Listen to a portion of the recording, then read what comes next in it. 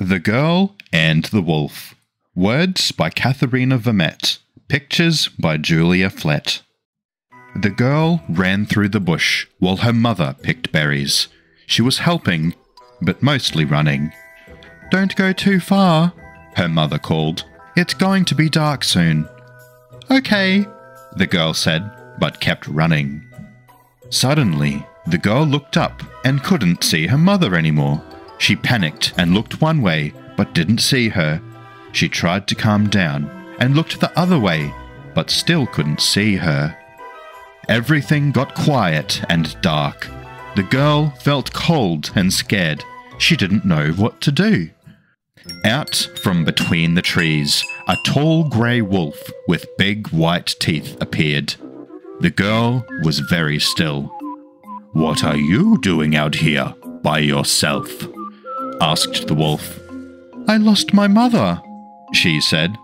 "I can't see my way back." "You must be scared, little one," said the wolf in a quiet voice. "Yes, I am," the girl told him. "Do you know the way back?" he asked. The girl shook her head. The wolf came up close and sniffed her. His wolf breath was hot and stank of meat. "I think I know where you come from, little one," said the wolf. "But it is almost dark. You must be hungry." "Yes, I am." The girl nodded and her stomach rumbled. "Do you know how to hunt?" asked the wolf. The girl shook her head. "What are you going to do?" asked the wolf. The girl looked around. Everything was quieter and darker. The girl felt very cold and very scared. "I don't know," she said sadly. "Yes, you do," the wolf told her. "Take a deep breath. Close your eyes, then look. What do you see?" The girl did what he said, and when she opened her eyes, she saw something that made her feel better. "I can eat those berries. They are safe to eat. The ones by the stream where the water is safe to drink," she pointed. "That's good, little one," said the wolf. "Let's go." The girl drank in gulps and ate 2 handfuls of berries. "Now what are you going to do?" asked the wolf. The girl looked around.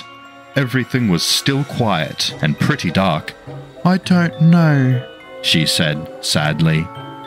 "Yes, you do," the wolf told her. "Take a deep breath, close your eyes, then look. What do you see?"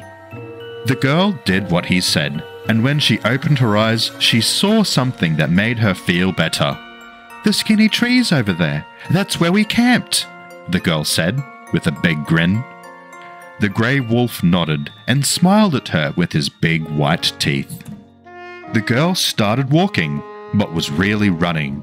She ran to the air that smelled like her family. She laughed out loud and looked to her side, but she did not see the grey wolf anywhere. She looked one way, but didn't see him. She looked the other way, but still couldn't see him. Just then, her mother appeared with her basket full of berries. "Oh, my girl," her mother cried. "I told you not to go too far." "Mama, I was lost and a wolf helped me," the girl told her. Her mother was surprised. "A wolf?" "Yes," the girl said. "He was big and grey. At first I thought he was going to hurt me." Her mother smiled. "Real wolves can hurt people, but I've heard old stories about wolves who help lost children too." The girl smiled. She was glad the wolf had been the helping kind. When they returned to their camp, the girl told everyone about her big adventure and her special wolf. That night, she tied tobacco in a red cloth and left it at the bush's edge, because she didn't know a better way to say thank you.